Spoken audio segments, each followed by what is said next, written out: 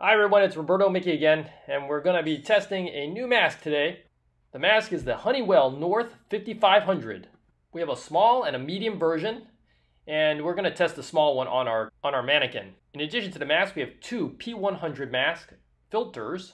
The filters are sold separately and, like the mask, are made in Mexico. They are now available on Amazon, and so this is where we got this one from. And here's the mask. It has an exhalation valve and two inhalation ports. There's also a nice overhead strap to keep the mask tightly affixed to your face.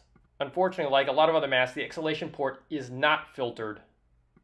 Nonetheless, we're going to put the two filters on and take them out of their packaging. Here are the filters. They have a nice screw-on feature, and the important thing is not to tighten them too much.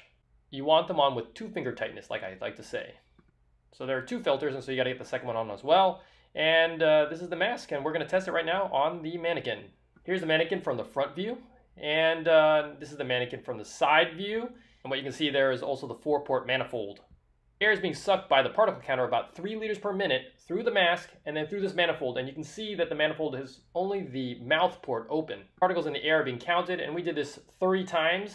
And this is an example of one of those measurements. The average ended up being actually 28.53 particles per liter of air.